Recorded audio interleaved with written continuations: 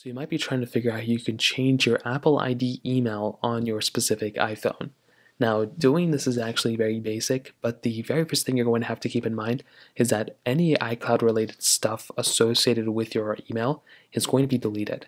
So this could mean your phone calls, your messages, your photos, some even like whatever's not stored on your iPhone that's associated with your account is pretty much going to be deleted. So just understand that, make a backup of all your data that you can, because if for some reason you want to go back and get that data back, you'll have to either log in with that iCloud account, maybe you'll get some of that data back, but if not, then at least you'll have that backup enabled. So just make a backup. That's the first thing I recommend doing.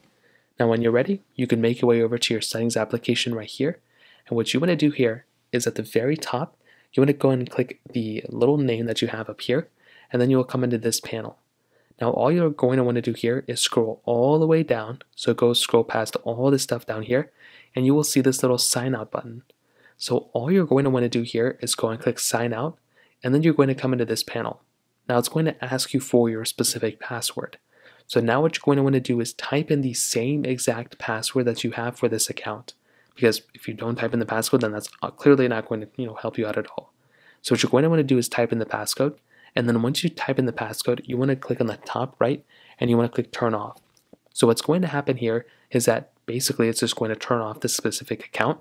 It's going to go ahead and delete basically all of this data from your phone. So it's going to delete potentially whatever's not stored in your iCloud backup here. So whatever you didn't have backed up, it's going to delete it from this phone.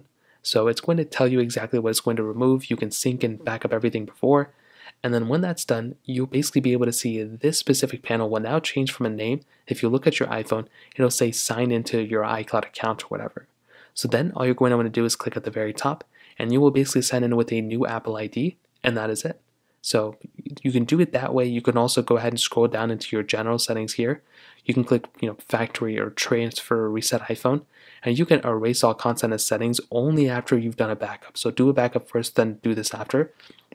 It's another thing you can do. I mean, this deletes everything from your iPhone, so maybe that's not exactly what you want to do, but those are a few different ways of going about it.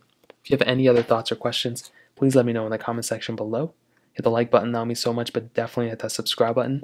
More importantly than everything else, I love every single one of you guys. Hopefully I'll catch you guys in the next video. Peace out.